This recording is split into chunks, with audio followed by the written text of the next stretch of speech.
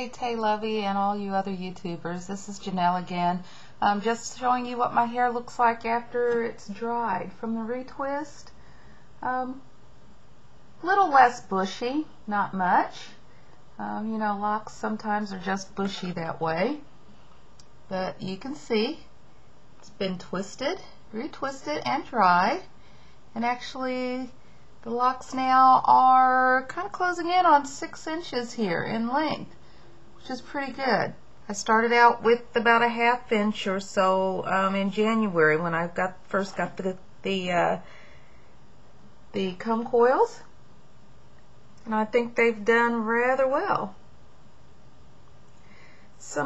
Most of my locks are just about the same size. I have some that are a little smaller, a little thinner. My ear locks here, as somebody at work called them, are a little smaller than most of the other locks that I have.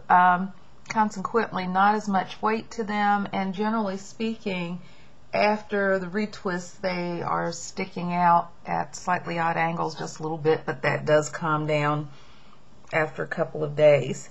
I just took the clips out, and actually what I did, the hair is still just a little slight teensy bit damp. I do that because I take my fingers and I don't like my locks when they're like flat to my head right after they've been clipped, so I leave it just a little bit damp, and then I take my hands and kind of fluff it up a little bit.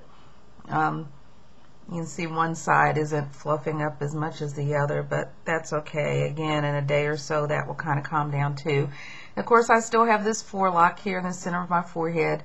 Can't quite decide which way it wants to go, right or left.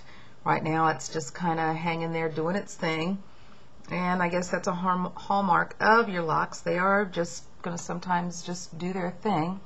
So I just let it do its thing, and from day to day it just decides what it wants to do, and it goes right ahead and does it.